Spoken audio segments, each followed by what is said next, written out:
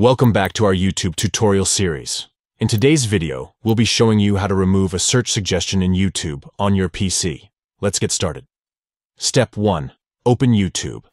Launch your preferred web browser and go to the YouTube website. Step 2. Click on the search bar. Look for the search bar at the top of the YouTube homepage. Step 3. Next to the suggestion you want, click Remove. As you type in the search bar, YouTube provides suggestions based on your previous searches.